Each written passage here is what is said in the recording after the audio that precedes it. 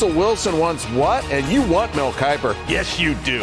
On SportsCenter. Right now. I think this is the best division in baseball. Whoa.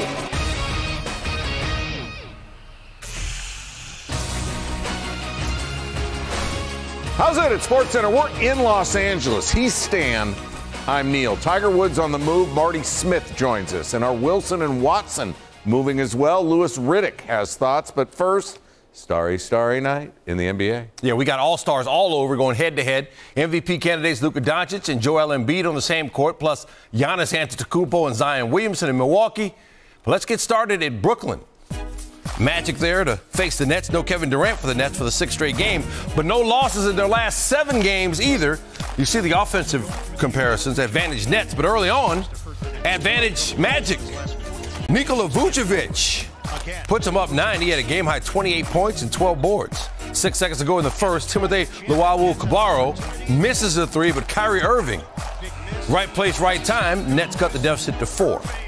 Let's go second quarter now. Here comes Brooklyn. James Harden.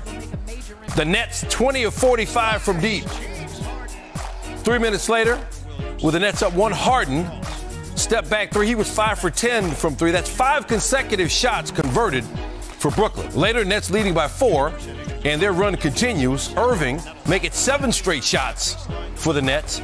Just over 4 minutes to go in the first half. Nets up 5. Harden, his third 3 of the quarter. He had 20 points for the game. Nets made 9 consecutive shots. They're now at 10 40-point quarters this season, tying their most in franchise history. Early third quarter, Nets are up by 23 at this point. Irving comes up from behind and rips Vucevic. Turns defense into offense, 27 for Irving. Nets win 129-92. Their win streak is at 8, the longest current win streak in the NBA, and the longest for them in 15 years. So let's take a look at that streak. It's their longest since winning a franchise record 14 straight games in 2006. 7 of those wins have now come without Kevin Durant, who's been out with a hamstring injury, and that's just downright scary. This is Brooklyn's 14th game, scoring 125 points, the most in the NBA, and already tied for the most in a season in franchise history. 11 of those games have come since they've acquired James Harden. Thursday's game, Harden's 20th as a member of the Nets. He's the second player in this game. Just our effort, honestly. And just knowing that we just had to settle in, that's all. And we needed it too. Not every game is going to start like that. Start the way we would like, with everything going down. And you know, I got to apologize too. I'm trying to think, and I just got out of the cold tub, so I'm like shivering while I'm up here. But yeah, we can't start every game like how we started the rest of the games during this kind of streak. So we just got to turn the next page, and we put a few possessions together, and then we ended the first quarter well. And I feel like that put us in position to take control of the pace of the game. So this NBA schedule, this is a grind. You guys have not long came off of a long West Coast trip. 8 wins in a row. What's the key to maintaining this level of focus during this run? Well, number one is just giving all glory to God and make sure that we stay humble during these, during these games. It's a privilege to go out there and be able to perform after you prepare, with your brothers, and it's a total team effort. So we just want to stay collectively aligned on the same goal, and that's just to play, to a certain level that we can all commit to. And I said that the last time. It's just we all hold each other accountable, and we just want to have that consistency and have fun doing so. A lot of smiles with the effort that we put on out there, playing in front of our fans that are here in Barclays and also at home, and also foreign. And we're huge team. So a lot of people want to see us do well, put on a show for them. Brian Lewis with the New York Post. I know it's a comprehensive team win, but I'm curious if you could touch on what you guys got out of Nick Claxton and what you've seen from him. He's complimenting you on how you've been leading and helping him out. Yeah, Alchemist. Yeah, the young Alchemist. He's number 33. He's just learning from all of us day by day, and he's been working extremely hard to get back on the floor. and he wants to earn his playing time and wants to go out there and do what he can to provide whatever's needed. And that's Nick. He's a great young man, and we want him to continue to develop as a person first.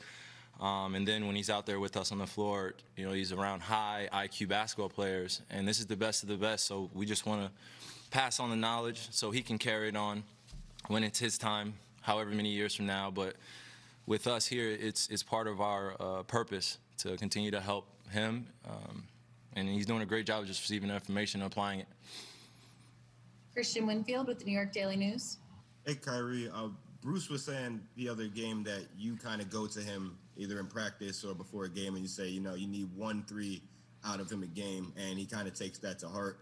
I'm just curious about what you've learned about leadership in your last stint in Boston and even in Cleveland that you've been able to apply here as one of the leaders of this Nets team.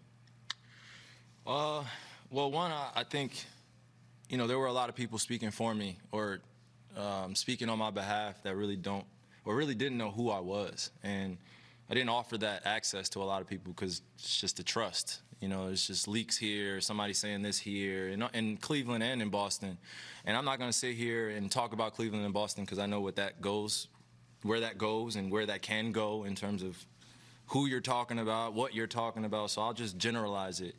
What I learned from those experiences was, if you're not enjoying the journey and you're not committed the way that you would like to be committed, and I mean every day, even when you're tired, even when you're having good days, bad days, and you got to be able to galvanize the group even when it's low and even when it's high. It's just the balance of leadership, and there isn't one leader, and I've had to accept that too. It's not on me to lead the group by myself and be the hero that everybody wants to, because that's what America is. That's what this world is. They love to build you up, love to tear your ass right down. And I'm great to be I'm grateful to be in this position to be able to set a better example now than I did then. And I take accountability for, not necessarily stepping up to the plate or stepping up to the responsibility for my own actions. I had a lot to do with the success and failures of the teams that I was on. I take, my role very serious in terms of that, and I've been able to learn lessons from that to give to others, and that's been the most beautiful part. Is just to learn. That's the growth. So I'm just more excited about that than anything, and it's been able to translate here with the guys that are here, and it's always been bigger than the game for me, is what I'm saying. So leadership now is just about having fun and giving those guys the energy, galvanize the group. So thank you. Mm-hmm. Rachel Nichols with ESPN.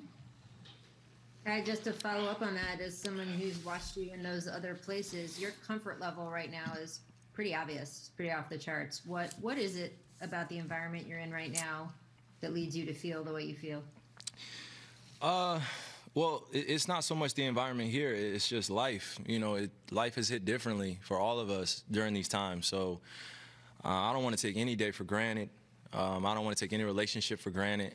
I just really want to see everyone do well in our world and heal, especially during these times when we have just so many individuals losing loved ones. So it's not so much about the game anymore. It's just more about caring about your neighbor, your fellow human being, and being there, and then doing your part to make the world go round. I know a lot of people enjoy watching us play and enjoy watching me play, and it's an honor.